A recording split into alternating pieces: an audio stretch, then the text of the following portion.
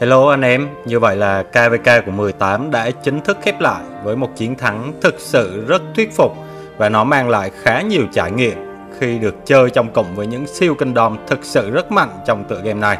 Mà đại diện nổi bật ở trong map KvK này đó chính là thứ nhất là 1365 được mệnh danh là siêu kinh đom xích S với sức mạnh trên chiến trường open field.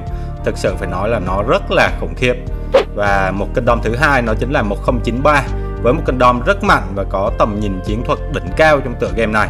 Đi cờ, xây pháo đài cứ phải gọi là chuẩn không thể chỉnh anh em ạ. Vậy KvK này đã diễn ra như thế nào? Mình sẽ tóm tắt một cách ngắn gọn nhất chỉ trong vài phút cho anh em. Mở đầu vào map KvK và bắt đồng minh sẽ là 3 trên 3 dưới chéo nhau như trong map KvK mình đã thể hiện.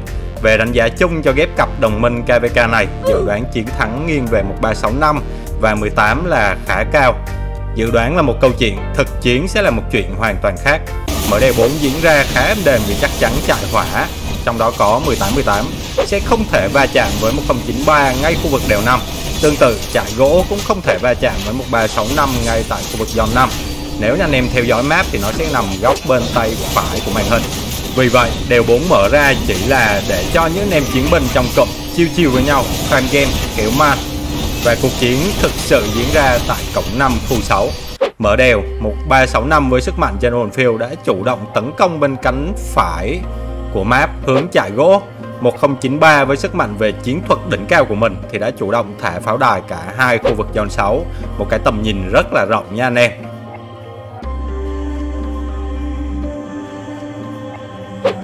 Và nếu như ai đã từng theo dõi suốt hơn 10 ngày chiến đấu của hai bên cho cả hai zone 6 sẽ thấy 1093 đã chơi cực kỳ thuyết phục khi phải vừa tấn công cánh của 1818 vừa phải phòng thủ hướng 1365.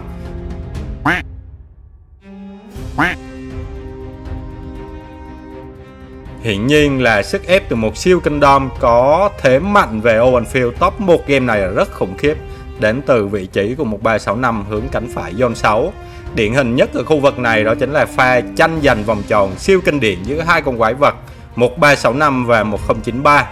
Tuy nhiên khi tranh giành vòng tròn tại khu vực này, hướng phía góc tay phải của màn hình nhé anh em, thì 1365 đã gặp bất lợi nhiều hơn khi 1093 đã được hỗ trợ rất tốt đến từ vị trí của các đồng minh cùng chạy, đó là chạy gỗ và chạy đất. Chiến thắng vòng tròn dành cho 1093. Tuy nhiên cái cuộc chiến vòng tròn diễn ra rất là nhiều ngày nhé anh em, và 93 luôn là kinh đom chiến thắng giành được vòng tròn và giữ được nó trong khoảng thời gian dài trước khi vòng tròn đóng khiên lại. Lợi thế cho hai bên về bút vòng tròn là như nhau, mỗi phe 3 vòng tròn ở khu vực zone 6 này nha anh em.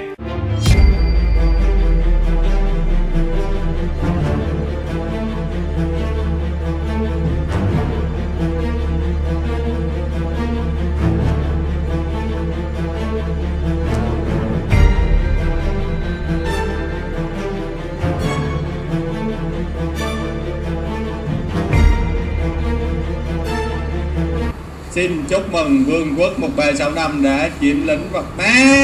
Trời ơi, thiệt tình luôn. What the hell. 1093 anh nhé anh em.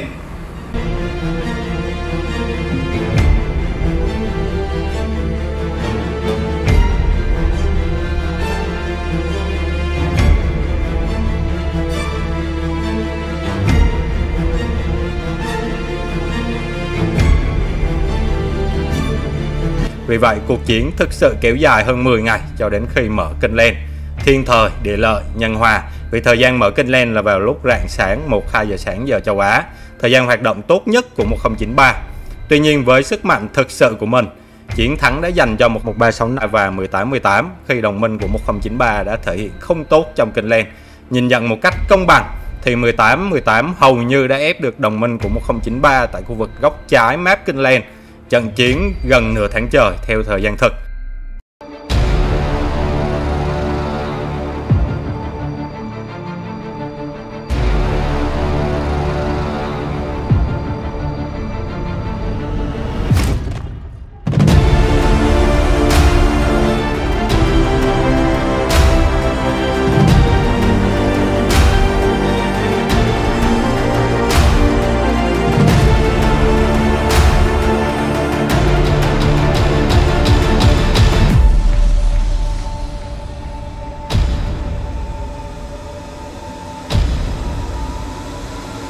Lần đầu tiên được chơi trong một map KvK có sự hiện diện của hai siêu kingdom trong RoK 1365 và 1093.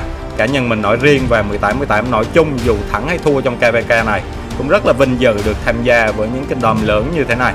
10 cho 1365 và 1818, một MVP cho 1093 và một lời cảm ơn đến tất cả những vương quốc đã tham gia map KvK này, đã góp phần cho người chơi và cả người xem những cuộc chiến thực sự rất là hoành tráng mà không phải khi nào anh em cũng được xem. Hẹn KvK rồi, không biết khi nào thì mới có cơ hội được vào một map KvK hoành tráng như thế này nữa. Hẹn gặp lại anh em ở KvK tiếp theo của 18 nhé. Nhân tiện 18 vẫn đang tuyển dụng những chiến binh về chiêu farm game, kiểu man, dưỡng già nhưng vẫn giữ được tiêu chí là chỉ chơi với một clan. Vì vậy số lượng nó rất có hạn nha anh em. Anh em có nhu cầu vui lòng liên hệ R4, R5 của 18 bất chấp thời gian và không gian, khoảng cách. Khi nào thì cũng có người support hỗ trợ và rep anh em.